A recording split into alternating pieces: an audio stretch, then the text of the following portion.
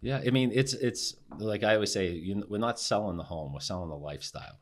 And you bring them into Fountain Hills, you show them the lifestyle of Fountain Hills, see if they like the lifestyle, see if they like the commute in and out, see if they like the restaurants, walk around town, hiking trails. And if they do, then you just find them a home that fits their needs. If not, we go into a different community, Scottsdale, Paradise Valley, Cave Creek, or we head down to the East Valley and Gilbert Mesa, Chandler.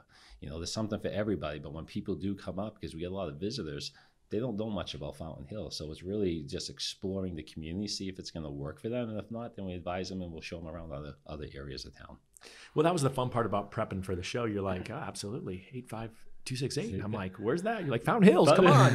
Yeah. And I've been up there as a kid. Again, as like I said, we rode our bikes through there all the time, and been there most recently for cross-country events with my daughter in her school in high school. But just really haven't spent a ton of time in there. To hear about it from your perspective just shined a different light on it and made it seem so much different than what my perception was. And so I think that's a whole lot of what this show is about. Is let's try to uncover something about this community that we just don't